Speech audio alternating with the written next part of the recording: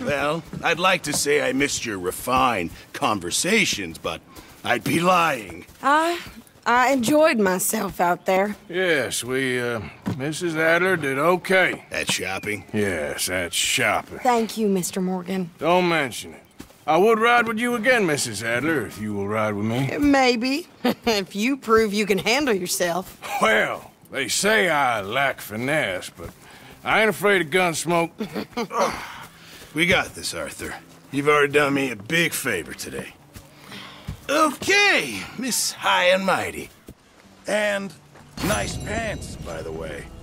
Oh, shut up. Micah. Arthur? Don't start with me again. So, you're still alive?